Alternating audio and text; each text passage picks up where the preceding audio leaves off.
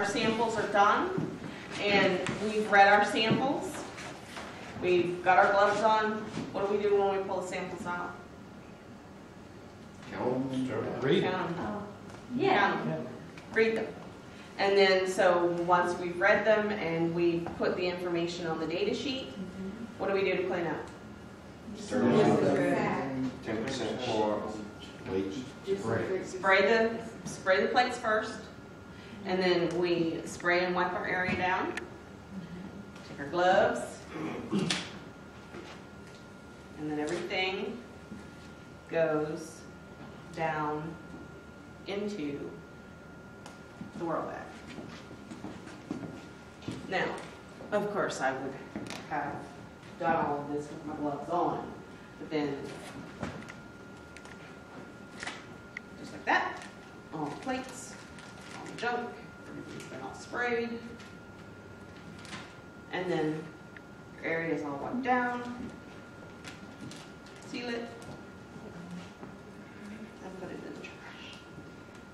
Yes, ma'am. Procedural question. So let's just say you're doing 2 sites. Yes.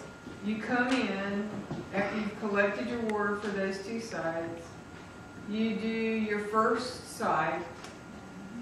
Can you set those aside and then do your second site so that you're putting everything in the incubator at the same time? So That's exactly your what I do. hours. Yes, because you want your. Because you don't want to open it up No. later on and No. read your new Yeah. stuff. Okay. What I do is, especially if I have multiple sites, I do them all at one time. And so that way I'm only opening the incubator once to put them all in, and I close it. And then that way they're all cooking the same amount of time, and that I know that they'll all be done at the same time. So let's just say you've done site 1. Yes. And do you need to then dispose, clean, disinfect your area, and then pull out site 2 and start doing it? Or You can do it, if you have everything and you have multiple sites, you can do this all in one. It's because it's the same exact procedures. And so you would just have, instead of only having 4 plates, you'd have 8 plates. You just need the space. You just need the space to be able to do each other. Exactly. Okay. Exactly. But yeah, if you have 3 or 4 sites, then absolutely you can start from the get-go and you can go all the way You through would that. change tips from one site to the Yes, next. that's the important thing, that if you are changing sites, you've got to change the tips because you will cross-contaminate from one site to another, and you don't want to do that. Absolutely. And when you're plating with multiple sites, like we said, you just need to have 1 blank in your cooler, and you also only need to plate 1 blank for those sites. So you'll have 1 blank that you can use for multiple sites because it went with all of your samples in your cooler everywhere as well. So you'll have 1 plate for your blank and then 3 per site.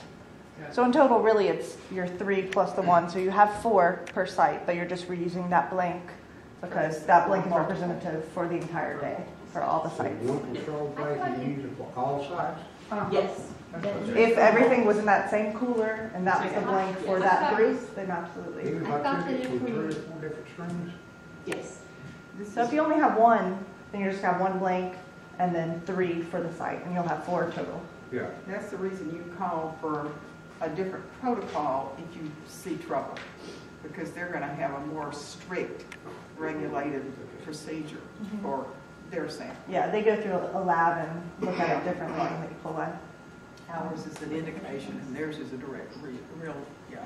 And actually, they've seen that the Petrofoam and the lab are actually really comparable too, but it's just that the lab standard is slightly different than the Petrofoam. The regulation is. Exactly.